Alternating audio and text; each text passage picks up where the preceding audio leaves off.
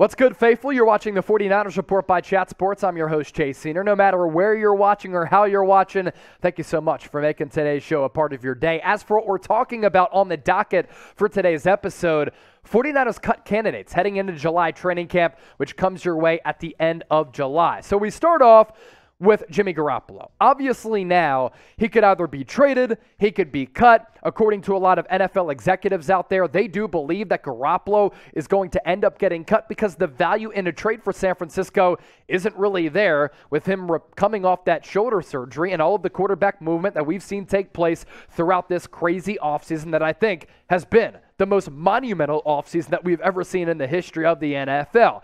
Here are reasons why Jimmy Garoppolo could get cut. And with all these candidates, I'm going to list reasons for why it makes sense for the Niners to let them go. And they're going to have a lot of tough roster decisions to make when they cut down the team to 53 players going into the opening game of the regular season against the Chicago Bears in September, because I think the depth on this team is really, really good. So for Garoppolo, why could he get cut? Entering the final year of his deal, he has that cap hit that we've talked about exhaustingly up to this point of $26.9 million, but the dead cap hit, if he does get let go, it's not going to cost the Niners all that much money. They only have to eat about $1.5 million, and all signs point to Trey Lance starting. So are you willing to pay nearly $27 million for a backup? Now, if Lance struggles throughout training camp, and it doesn't look as though he can be the starting quarterback, then it might make sense to bring Garoppolo back because he's won 71% of his starts, 2 NFC title games over the span of 3 years. This guy is tough as nails,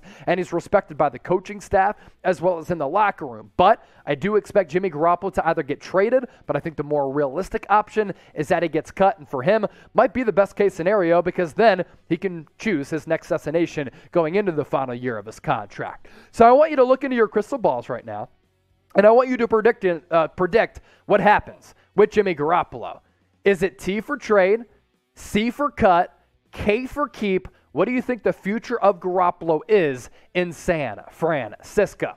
Cut candidate number 2. We go to the defensive side of the ball. Deommodore Lenoir, the second-year player who last year had a nice little preseason coming out of Oregon. First couple of games, he got a lot of time. And then after that, really didn't make a lot of contributions on this roster, and it was Ambry Thomas, the other rookie defensive back, who was getting a lot of the snaps at the end of the year and flourished in getting those playing time. Dead cap hit for Deommodore Lenoir, $213,000 and some change. Lenoir, why he could get cut, wasn't great in OTAs and minicamp. Now, I will say this about Demo. He thrives on contact. He is a physical defensive back. He has the size in terms of his height and the length with his arms that allows him to play pretty well in press coverage. But also, if he doesn't continue to play well, the 49ers did draft 2 cornerbacks in Samuel Womack and Tariq Castro-Fields. They signed a number 1 in Charvarius Ward. Emmanuel Mosley didn't give up a touchdown in coverage last year. They brought back Jason Verrett, who might be able to unseat and beat out Deommodore Lenoir in a training camp battle. And because you don't have to eat all that much money for a late-round pick, it might make sense to let him go. He is a potential Niners cut candidate in training camp. Name a player who you have been disappointed in. I want to see what you all come up with in the comment section right now, because some might be a little bit disappointed with Deommodore Lenoir. Is it a guy like Trey Sermon, who we're about to talk about? Let me know in the comment section right now. Speaking of Trey Sermon, 3rd-round pick out of Ohio State in the 2021 NFL Draft, and he rarely played last year. Instead, it was the other running back who was taken, in Elijah Mitchell, who was top 10 in rushing yards per game among all backs last year. Why would Trey Sermon get cut, and why could he get cut? Didn't impress last year, really struggled. He had 1 elite year of college production. It was his final year at Ohio State after transferring to the Buckeyes from Oklahoma. The Niners have a really deep backfield right now going into training camp, led by Elijah Mitchell, Ty Davis-Price they drafted in the 3rd round, JaMychal Hasty and Jeff Wilson. They also really seem to like Jordan Mason, the rookie undrafted free agent coming out of Georgia Tech. So with that, they have a lot of options at that running back spot. And does the drafting of Ty Davis-Price make Trey Sermon somewhat expendable? And would it allow the Niners to move on from him with little ripple effects? If he has a bad camp, it's not good for Trey Sermon. there is certainly pressure on him going into training camp this year. Which NBA team do you root for? Now, you're watching right now as a big football fan, as a fan of the 49ers, and you're probably like, why are you asking me what NBA team you root for? Maybe it's the champion Golden State Warriors. If it's another team, let me know in the comments section and show us some love. The reason I'm asking you this is because myself and Harrison Graham are going to be leading our NBA draft coverage on Thursday. We're going to be going live 2 hours before the draft officially starts on our main Chat Sports YouTube channel. Every single year, we're the most watched draft coverage on YouTube. We're trying to run it back. We're trying to do it again because on the 49ers Report, we do it like we do on our main Chat Sports YouTube channel, and we kill the game. So make sure you subscribe and join us. YouTube.com/ChatSportsTV. We'll see you on Thursday. I hope all of you tune in. Final cut candidate for San Francisco. We go to the edge rusher spot where San Francisco is really, really deep. And we have to once again talk about Samson Ebukam. So he has a cap hit of $8+ million. That's interesting because if he's on the team, that's the cap hit. If you end up letting him go, though, he has a dead cap hit of less than $2 million. And you can afford to move on from Samson Ebukam because you save yourself that much money, nearly $7 million.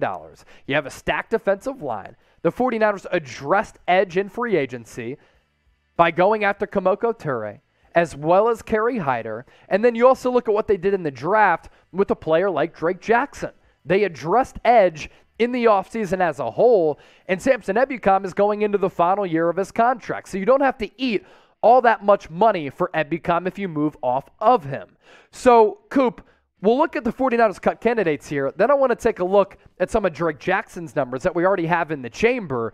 Cut candidates for the Niners: Jimmy Garoppolo at quarterback, Deommodore Lenoir, cornerback, Trey Sermon at running back, and then Samson Ebukam at that edge rusher spot.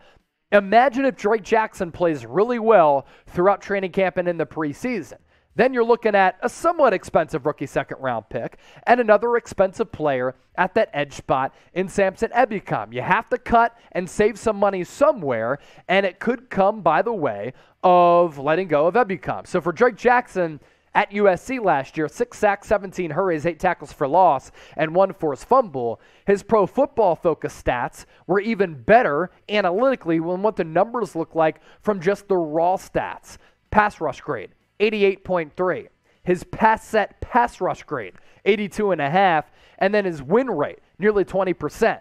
On the scale of elite numbers among all pass rushers in college football a year ago, Drake Jackson and all those numbers here to my right, all in the category of elite. And Kyle Shanahan said, Drake Jackson, I think he can be one of the best edge rushers out of this 2022 NFL draft class. He said, we watched tape on about 9 or 10 edge rushers before we got to Drake Jackson. We didn't watch him until 9th or 10th because he was slotted as going after some of those other players. But we like him the most. Now, of course, you draft the guy and you're like, yeah, we're going to heap praise upon him because he's one of our draft selections. But I think that Drake Jackson can become a really good player. He's in a system that allows defensive linemen and edge rushers to flourish. He's also playing on the other side of Nick Bosa. So many double teams are going to go his way, opening up one-on-one opportunities for Drake Jackson to pin his ears back, play an aggressive brand of football as a rookie, which I think is really important, and get after the quarterback. And you look at his win rate at nearly 20%, which is really good. His pass rush grade, if he has one-on-one coverage coming off the edge, it's really good news for Drake Jackson. The ability is certainly there. So what do you think? I just listed 4 guys who could get cut on this 49ers roster. Which surprise cuts could happen on this team? Let me know in the comment section. Also want to give you all thanks for helping us get past 60,000 subscribers.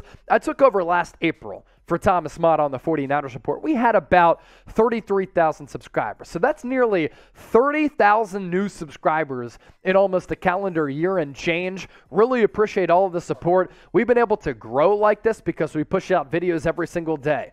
News, rumors, free agency, NFL draft, our watch parties last year. It's the first time that we did them.